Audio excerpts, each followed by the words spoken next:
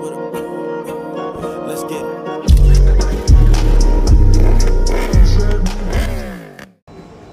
Hello my fans, hope you guys have been good. Today I'm gonna be doing for you guys a video that has been long waited for. It's a comparison of our 3 most highly selling units at Nairobi Powerbikes. Starting with number 1 over here is the Tekken 250. Tekken 250 adventure, stock off-road, stock commuter bike, whatever you wanna call it, but it's the most durable bike that we have ever sold. Very strong bike, loved by many, and it's the most highly selling. Followed by the Taro comes number 2, sport bike, durable, high quality, 0 vibrations. It's amazing and beautiful, comes with a 2-year warranty, same as the Tekken. And our new Loncin 200 super commuter bike, most economical 200cc in Kenya. I'm telling you, this is the best budget bike with the best build quality in I'd say. This bike is 200cc. It's an RE200 with a Loncin engine, the same engine manufacturers that built the engine for the Tekken. It's a very durable bike, just arrived yesterday.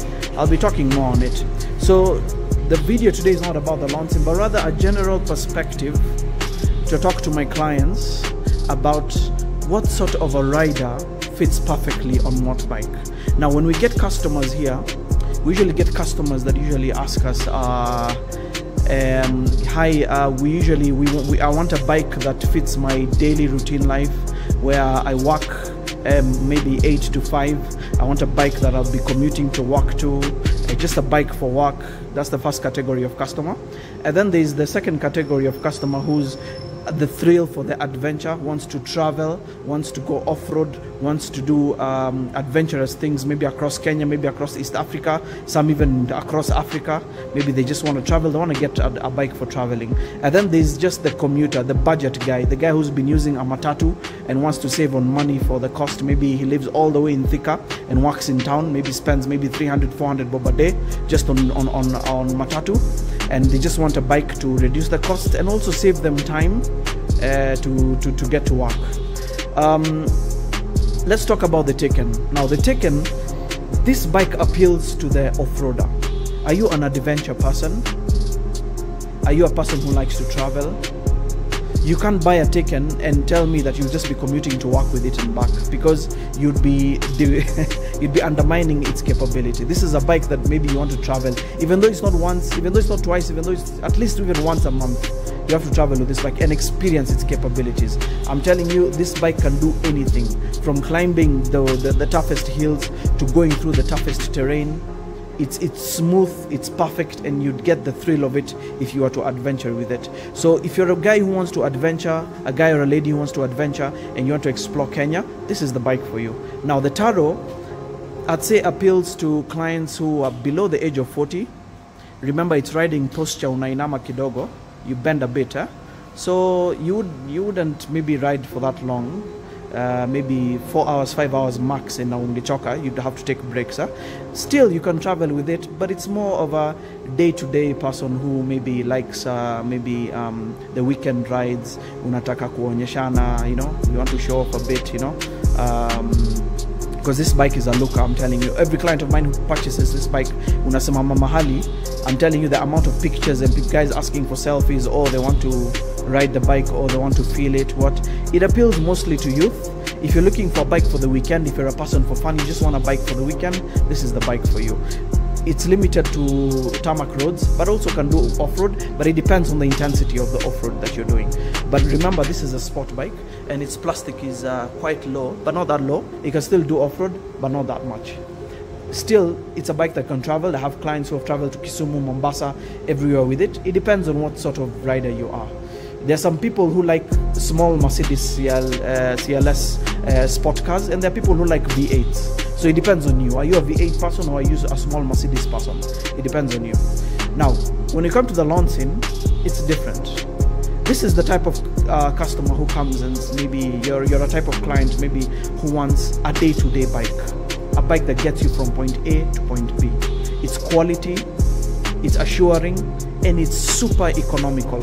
I mean, it's the only bike that we've ever brought with a tank of 17-liter tank, and it barely drinks any fuel. I'm telling you, there's a guy who fueled it with 100 bob yesterday, got to Kahawa Sukari and came back to Langata with it, with that 100 bob.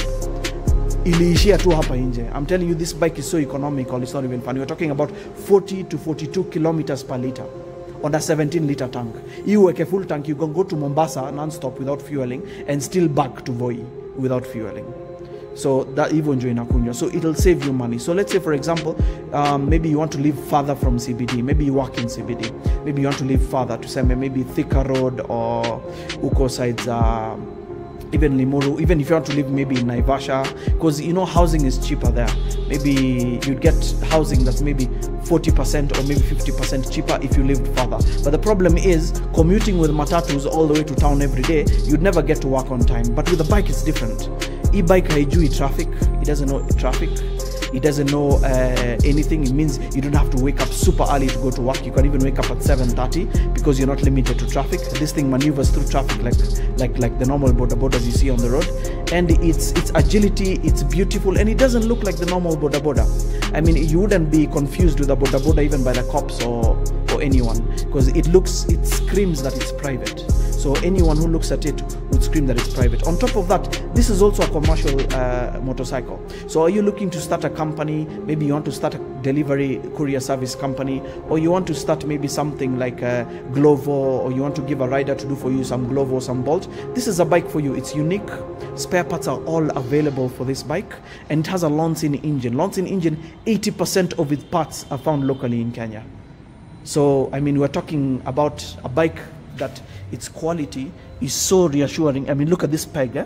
Just compare this peg to the peg of the SportBIKE. Look, Angalia, look at this peg, how it looks. I love to look at this.